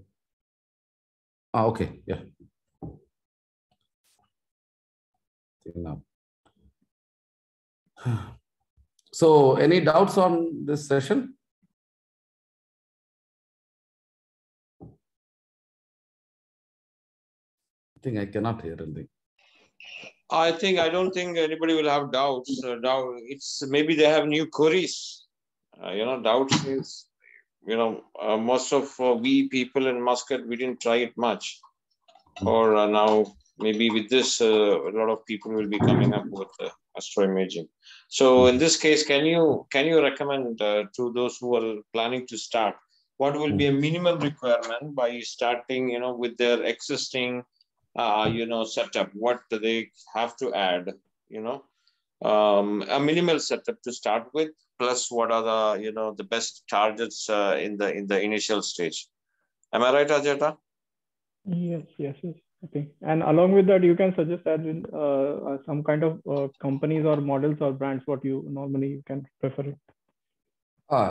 See, actually, the setup is like, you know, the investment is according to your passion. Actually, I started with this one. I started with this. Then I bought a Celestron AVX mount. Then it was not enough for me. Then I bought my Skywatch mount. Okay. So it depends on your passion. If you are really interested and if you want to pursue this for long term, then I would prefer to go, I would suggest you to go for a good mount first. Okay. Maybe something which can hold 20 kilograms. Okay, 20, at least to 20, at least, yeah, 15 to 20 kilograms of payload if it can handle. You can run it for at least like maybe 10, 15 years. Okay. Rather, if you are not going to upgrade your, you know, telescopes with Newtonians, because Newtonians are really heavy. Maybe one telescope will be like, it's approximately a medium sized, maybe an 8-inch telescope will be coming around like 15 to 20 kilograms. So this payload will not be enough. But if you are focusing to go on refractors only, but refractors are again, you know, quite expensive, little, not little, same, like similar to lenses, it is a little expensive, but they are light, and this 20 kilogram is more than enough. Okay. Newtonians are a little cheaper compared to this. So either you have to spend on your mount or either you have to spend on your telescopes. But to begin with, if you have enough time and if you can spend, if you really have passion, no, but the passion only if you are entering into this, we can understand. So better, I prefer to go for this. You know, I'll ask you to buy something like this, a Skyguider Pro. This one is Ioptron. Actually, this is available in Oman. Okay. Yeah, this is available in Oman. Or maybe you can go for a small mount like CEM26P is there now. There is that one will have 11 kg of payload, 11 to 12 kg of payload. That one is also good. So that one is, yeah, that's a good mount, because I have a CM25P. That's an old one. Now it is not made. Maybe 2 years. Last year they stopped it. No, last year. Yeah, this year they stopped it. 2022 they stopped it. Now CM26 is there.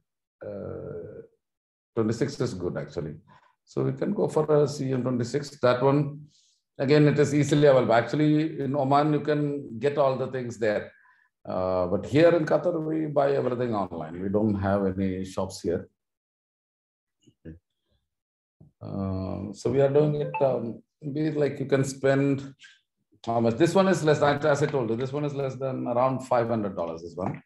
The CM25P will be around, 26P will be around like $800 or $900, maybe around something that price range. But with if you have a proper mount initially, then you can photograph with your stock cameras. But of course, as I said, you know, from the city it is not possible. You have to do from the dark side. And this 26P is a very light mount, and it is very easy to transport. It is portable actually. But this, the one which I have now in my observatory, it is little heavy mount, and the items are, it is not that very easily transportable. But still, you know, I carried it for around one and a half year to the dark sides, and every alternate, almost like every alternate night, I used to go with this mount. I'll set it up, bring them back in the morning. So I used to sleep in the desert. It was like that every alternate nights. So if you have that kind of passion, then you can buy better. You don't invest in small mounts. Go for directly. You can go for EQ6R Pro, or you can have CEM45P is there, or CEM70. It's according to your budget. CEM45P is again a very nice mount. iOptron. Because I'm specifically telling all iOptron because you have an iOptron store there. There is a dealer in Oman. Okay. Otherwise, you see, Skywatcher is one good fine mount. Then in Celestron, they have one XG. Celestron also they have one mount in this Skywatch 20 kilogram payload category. Maybe this one I can tell you if someone is asking me in my mail or my WhatsApp, I can let you know. I can do a bit of research on this and I can let you know. No problem. But maybe at least you have to spend for beginning with your for tracking. You need only this much, maybe 1,100 Omani Riyal, maybe you can start it. Provided you have no need for bottle 1 sky. If you have a bottle 4 sky, that is enough. Bottle 5, 4 will be enough, because here we don't have bottle 1. We have bottle 5 only. So bottle 5 is more than enough for you can do it in bottle 5. And carrying this one will not be a big issue. This is very light, and this one is no needs any external power source. This has a 8-hour battery backup. I think this kind of small mounts have 8 to 10 hours battery backup, and can hold a 6 kg maximum. But one thing you have to buy, additional counterweight. Maybe I think let me show you that.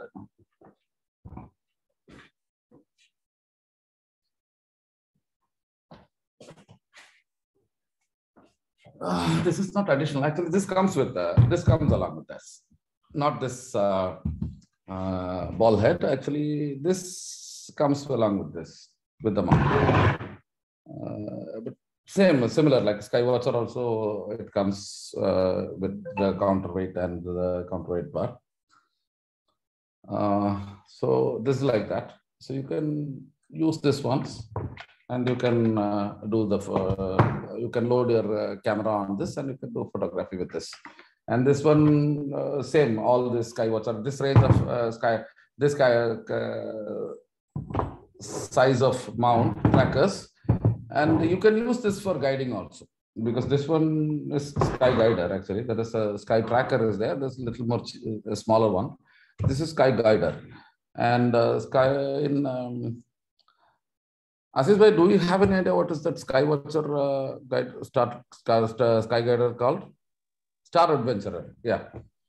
Skywatcher Star Adventurer is there. That is also a very nice option actually to begin with. All these are falling in the range of $500. So with that, you can start. In Oman, it is 160 Riyals. Star Adventurer, huh? No, Sky Guider Pro. 160 Riyals, huh? Yeah. But it is actually 500. Yeah, $500 only. Yeah, less than that, I hope. If it is 161 Riyal, yeah. Plus maybe another 30 Riyal for the tripod, special tripod. But if you don't want that, it's fine. No need for this one, all scam. You don't need a big, very stainless steel tripod for this because your mount is going to handle maybe. This one is like, see maybe 2 kilos, 2.5 kilos. This one will be, and the counterweight. All this will be like maybe 5-6 kilos. Hold these things. And your mount will be like another, your camera and your lens will be maybe another 4-5 kilos. So 10-12 kilos capable payload, if you tripod, if you have, maybe 20 kilograms capable tripod. Of course, wildlife photographers, if you have a big lens, you will be always, all the photographers, I think we have very nice tripods.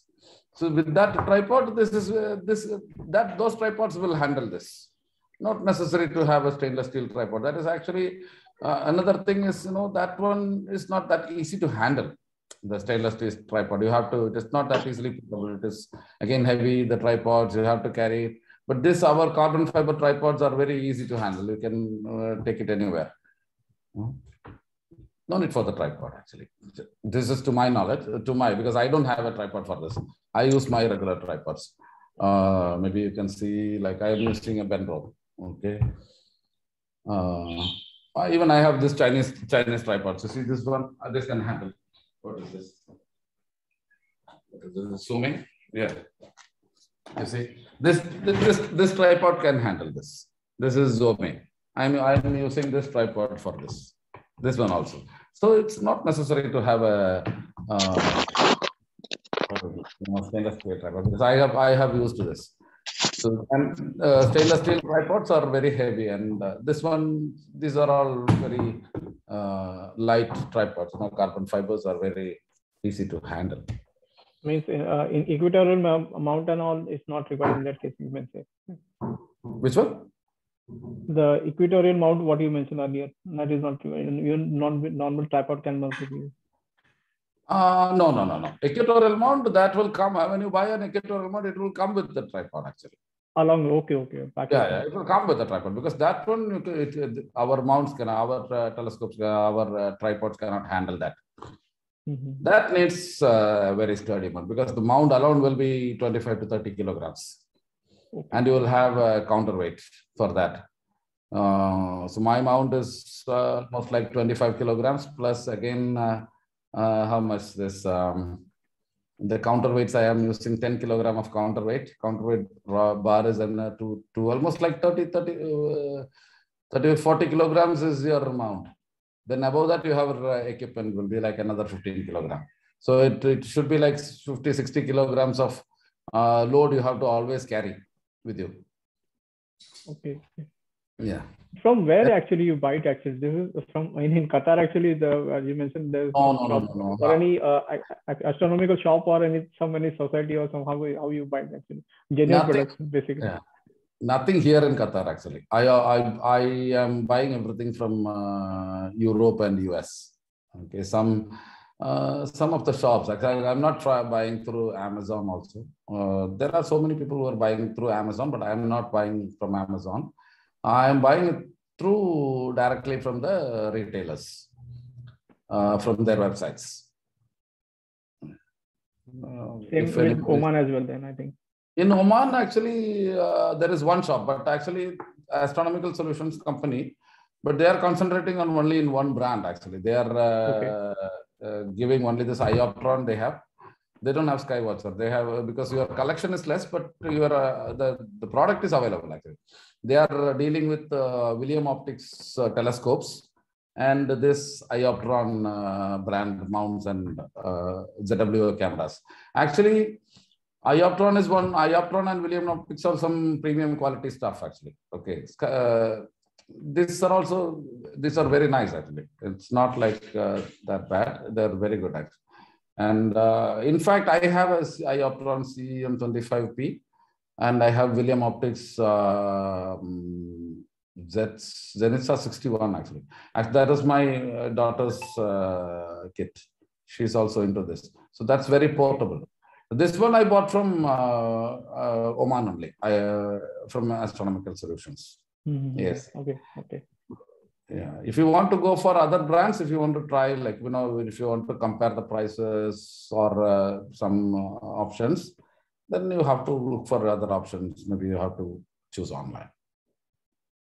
Fine. Thank you. Yeah. Any other questions, please?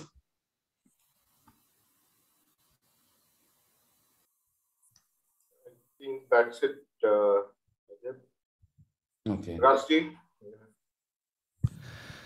Yeah, hi, how are you all? Thank you so much, Ajith ji. It was a lovely session. Can you hear me? Am I audible? Yeah. Thank you so much.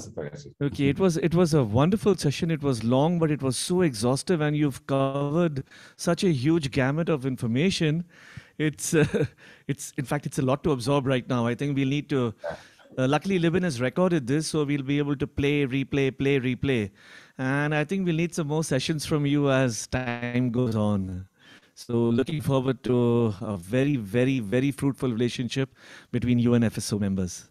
Sure. I'm always actually, I'm also a FSO member, since maybe 2011, 12.